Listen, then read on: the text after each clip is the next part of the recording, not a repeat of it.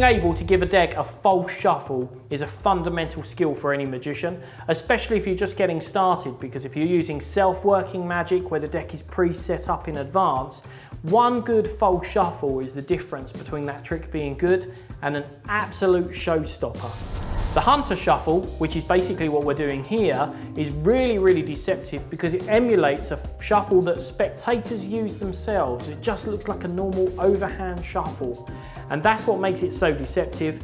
It keeps the full deck order, so not one single card changes position by the time you've finished it, but it looks like a shuffle that everybody knows and everybody does. And that's what makes the Hunter Shuffle so sexy.